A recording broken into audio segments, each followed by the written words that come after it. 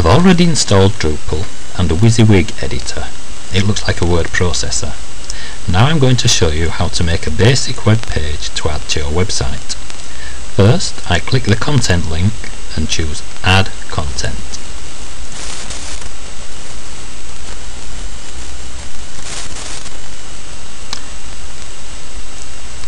Next, I click a basic page content type.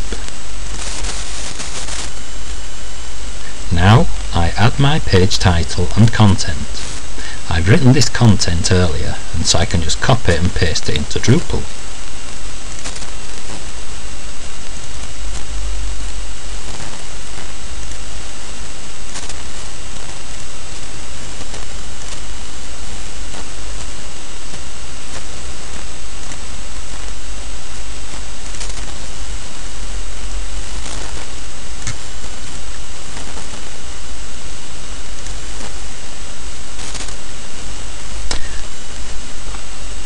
I paste the title in the title box, and then I click the Paste from Word button. This lets me paste ready formatted text directly into Drupal. The headline and paragraph formatting will remain the same after I paste it into Drupal. So click this one,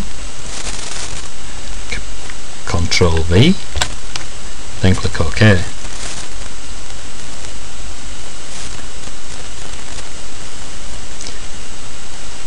After adding the text, we want to add a photo using a photo upload button. So I click it, this button.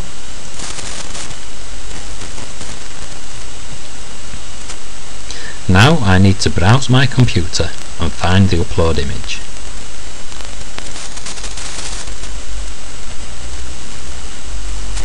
I'll resize this, it doesn't fit in the page.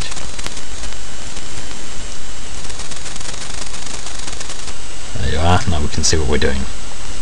I need to look for the image, click this upload button, click browse, and look for the image I want. This one. Click upload.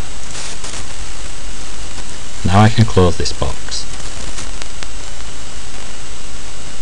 Right, the image I've uploaded is too big, so now I want to resize it to 400 pixels wide.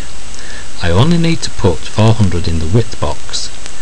When I click the second box, it will automatically set the height, so the image will keep its aspect ratio and not distort. So, click the resize button, 400, just click the other box, click resize, the image is resized. I can close this.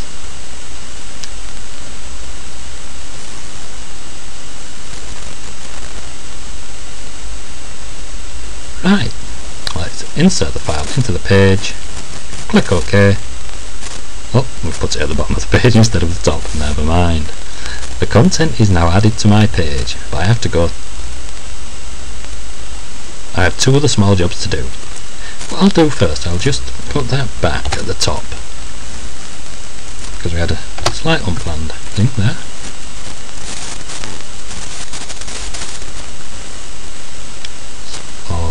Wide, so on.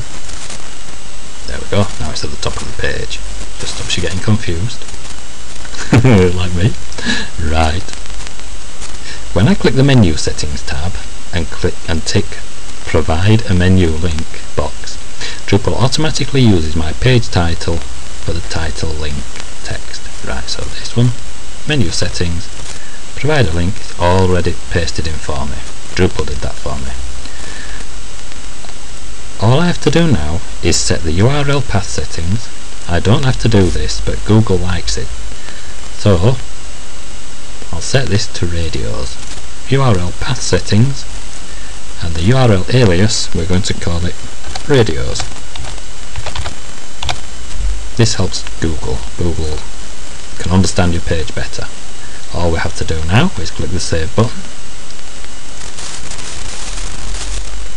There we go.